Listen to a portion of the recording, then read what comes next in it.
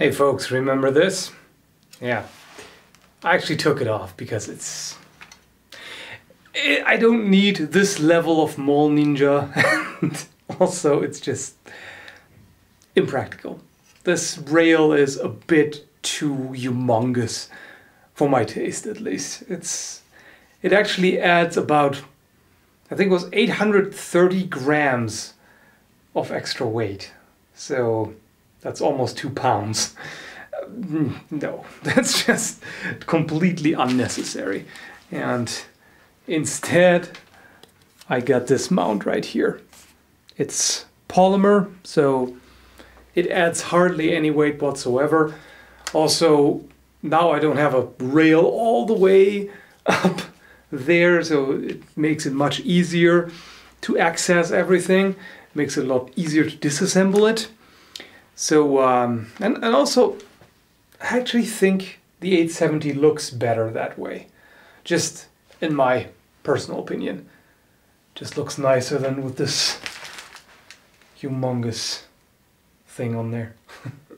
But it did its job, so to speak, because this is what caught my eye at the gun show where I bought this. I'm definitely happier with this setup here. Looks better and is not as bulky, not as heavy. So definitely happier with this.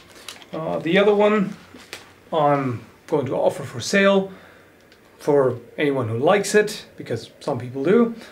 The laser is, well, basically I'm going to throw that in as a freebie because it's junk, apparently. At least it doesn't work. I fiddled around with it, replaced the battery and tried to fix it, but nope. At first it was very erratic, turned on and off whenever it wanted to, and now it doesn't even turn on at all anymore, regardless of what I try. So yeah, that's how it goes. But this is quite nice. Oh, and by the way, before I forget, since people keep asking, where did you get that? Well, this Celtic knot tapestry here, we've had that for many, many years. I have no idea where Kara and I got that from. I think we've had that for over 6 years, so I can't tell you. I have no idea. But just look around online stores for, Celtic stuff, Wicca, Druid, that kind of store. They might have something like that. This time I got some wax slugs.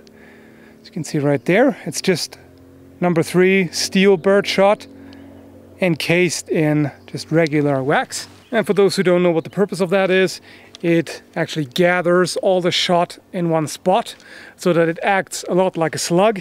But lead slugs are rather expensive, so it's kind of like a poor man's slug. See how this works. That was rather weak, actually. Might have been that it's not quite enough shot, but we'll see.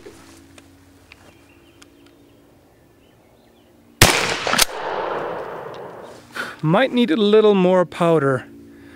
Either that or the steel shot is not ideal for that, because of course steel is a lot lighter than lead, and if your charge is too light, there is not enough resistance on there, so the pressure can't build up properly.